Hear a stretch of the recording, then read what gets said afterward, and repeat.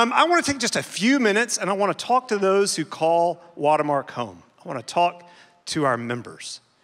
And what I want to say to you is just to acknowledge, as you know, we are in a time of leadership transition. And if you're like me, sometimes transitions can feel a bit unsettling. But as I said, although we're in a time of transition, I want to be very clear, we are not lost. We are not lost. Our vision and our mission and our core values remain the same. And Jesus Christ is the head of our church. We always have and we always will measure our success by our ability to be and to make disciples. That hasn't changed and it won't change.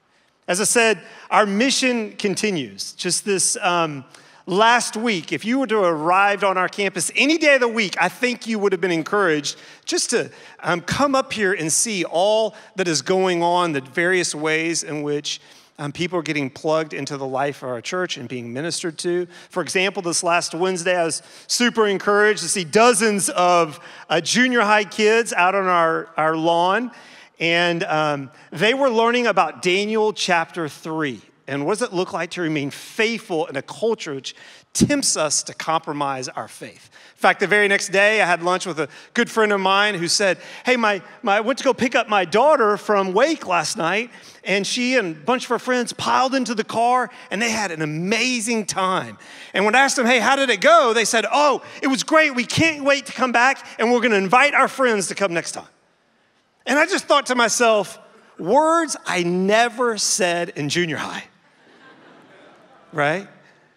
But how great is it that a ton of junior high students are saying, hey, Dad, I can't wait to come back to church, and I'm going to bring my friends. And so our mission continues. And now I want to tell you a little bit about two priorities we have as a church. And the first priority is to add to our elder team. As you know, we have 3 elders, Kyle Thompson, Mickey Frederick, and then me. And we are asking the Lord, and of course this is in his timing, but we would love to see 3 to 4 more men quickly added to this team. And so we're praying that the Lord would show us who those men are. And as we pray, we're very grateful because it's not like we're screaming like, hey, who's out there? But there is a long list of qualified, gifted leaders who have been at Watermark for a really long time who we know. And so this is just more of an opportunity to go, Lord, show us. Who would you have us choose? Who do you choose? And make it clear. We'd ask you to pray for us.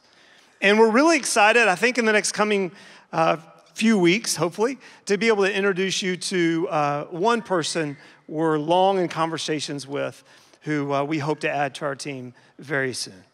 And so that's the first priority. And then the second priority is to help the body, each of you, re-engage in the life of our church. Let's face it, after a year of COVID, right, and now summer travels and people are busy during the summer, it's easy to feel a little disconnected relationally from one another.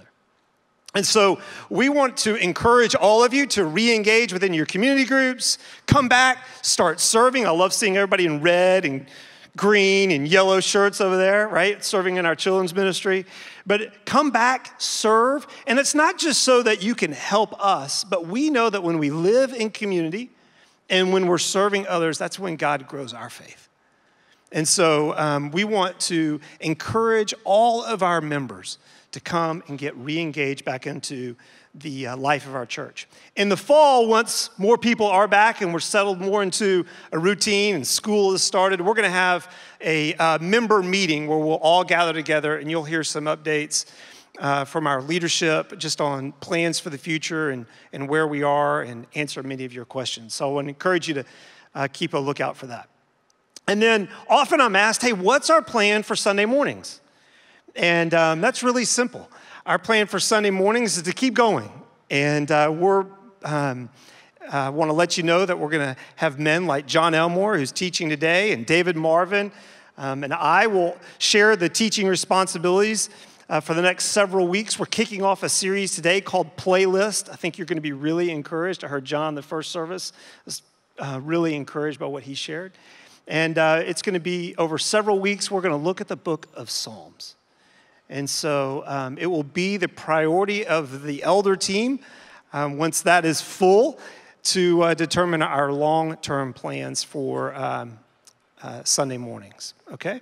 So as I said, I know this is a time of transition, which can be a little unsettling for folks, but our job today is just to take the next step of faithfulness and to be faithful in the moment, to not be hasty, to listen for the Lord, remain obedient and dependent upon him.